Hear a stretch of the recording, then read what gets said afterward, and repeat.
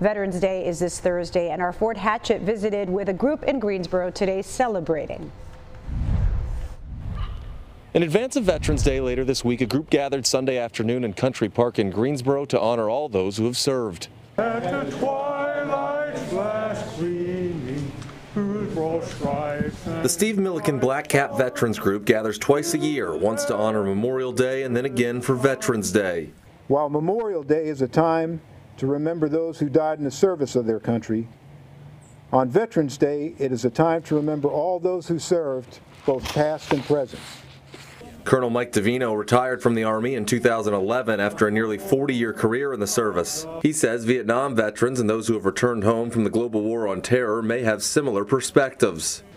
But it looks like after 2 decades, this war is ending, at least in Afghanistan.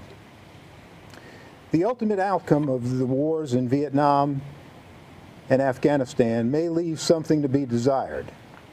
But one thing we got right was recognizing the war on terrorism as a war from the very start.